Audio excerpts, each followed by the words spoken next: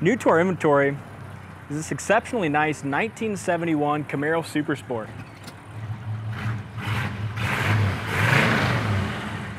This is a rotisserie restored, numbers matching car.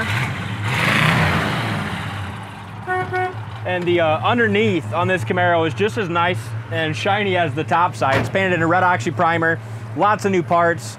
You could eat off the undercarriage. Quality car. I mean, you pop that, the hood pops right up. Beautiful job on the inner fenders.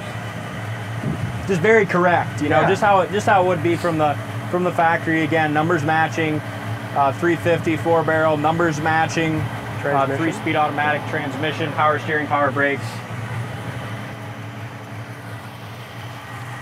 Factory code is 67 for paint, 777 for interior. Looks like they got a new belt on it. Looks like new power steering pump and pulleys. Man, they just did a nice job. You can see a little overspray paint on the motor, but other than that, the engine compartment, inner fenders and brackets and stuff, they did a nice job painting, didn't they?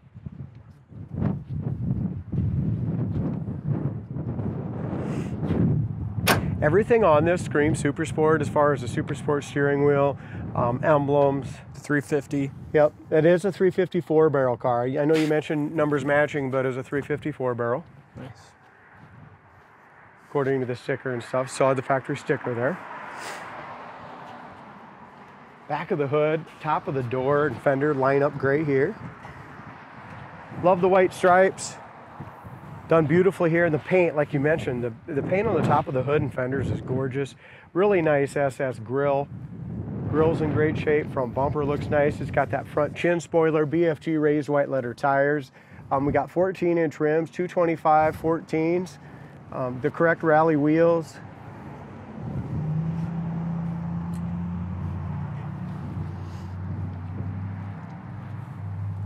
Gap's great from top to bottom here on the passenger side. Lower fenders perfect.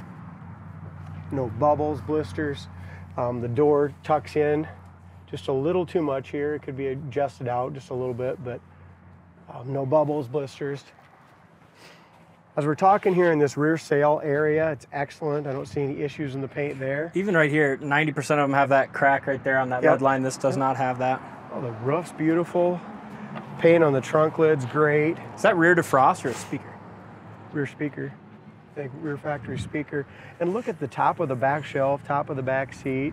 Just beautiful. And I love that tan interior. Yeah. And I don't know what it's called. It's not parchment. It's just a little darker than parchment. Yeah, it's a pretty unique, you know, color. But check out the undercarriage pictures. You got to look at that. Just very, very nice underneath. I mean, everything's painted properly. Everything looks brand new.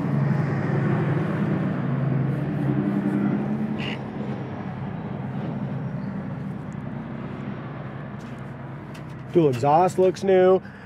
Chrome is beautiful even behind there. Paint's nice back there.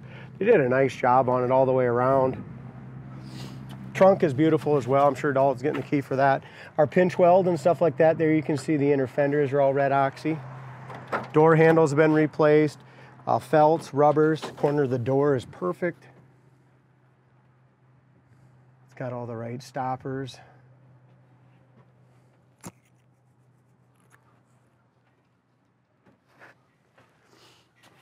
What you got, D? Trunk is very nice. Spare jack all in the right As you look spot. here, it's got the red oxy primer here under the speckling, which is correct. Really solid car.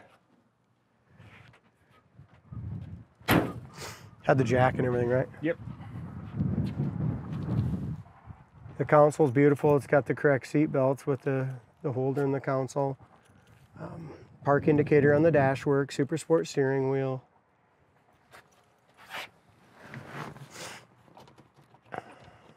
Painting the door jambs is nice, Dalt, but like here and behind here, you can just see it's just a little drier than a couple of the last ones that we did.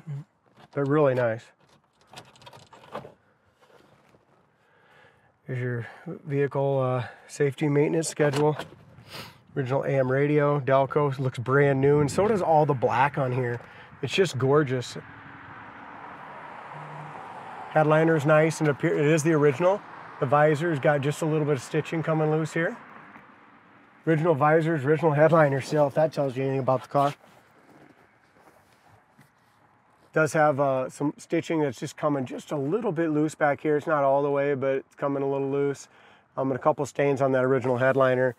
Seat covers look like they've been replaced. They're too nice to be original. Door panels are original.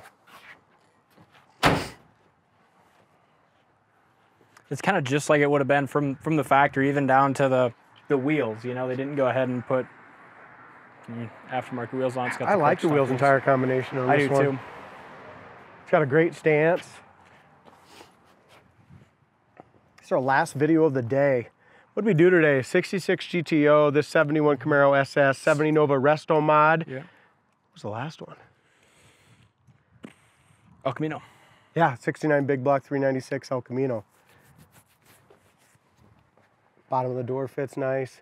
Couple little tiny little specks in there. A couple kind of dirt specks on that lower quarter. You can see the pinch welds. Don't really see much for chips anywhere on it. Lower fender's great. There's one chip right there.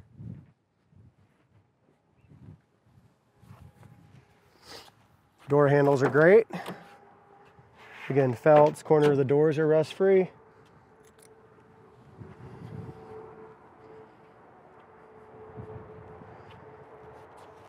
Was a factory Z-Bar, it looks like. Speaking of that being a factory Z-Bar, they must have just scraped all the factory undercoat off this thing. That was a lot of work. Yeah. Do you get the floors looking like that? Yep. Heater fan works. Let's see if the dome light works. Dome light needs a bulb. Radio does not work, but like I said, factory radio, and they did a nice job leaving that looking 100%. One other thing, we have a fuel gauge, fuel sending unit coming for it. So fuel gauge is not working. Park indicator works perfect. So basically, dome light and dome light radio and fuel gauge, which fuel gauge we will fix.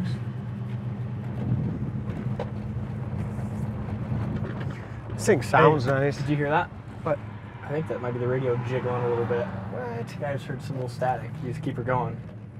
Might just need to... Might need a bump? Yeah, might need to hit a bump. Is that what you're trying to tell me? Yeah. You sure you weren't hearing things? I could have been.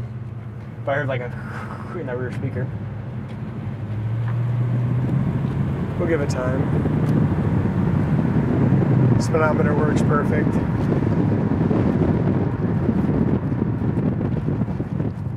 Brakes. I think we did put a new master cylinder on it. On this one? We might have. Yeah, I believe we did. Okay. Brakes work perfect.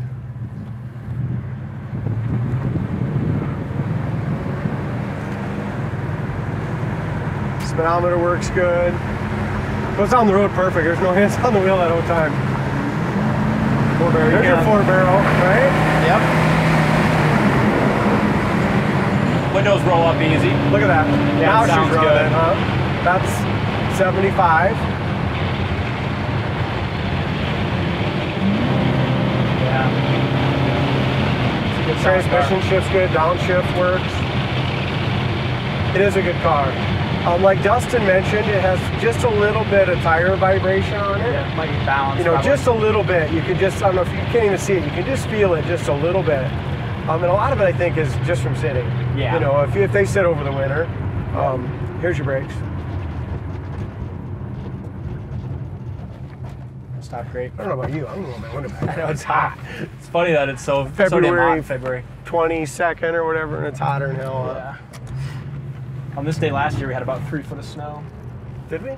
Or a couple years ago, we had about 3 foot of snow. We're in a serious drought right now.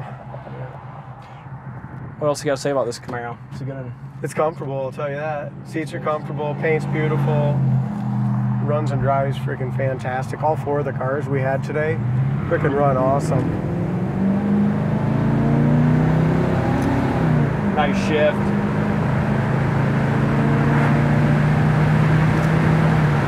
Nice. There's nothing better than that sound of a 4-barrel carburetor opening up. It drives nice. I mean, it really does. Excellent. Yeah, check it out on the website, coyoteclassics.com. Thanks for watching, and we'll see you next time.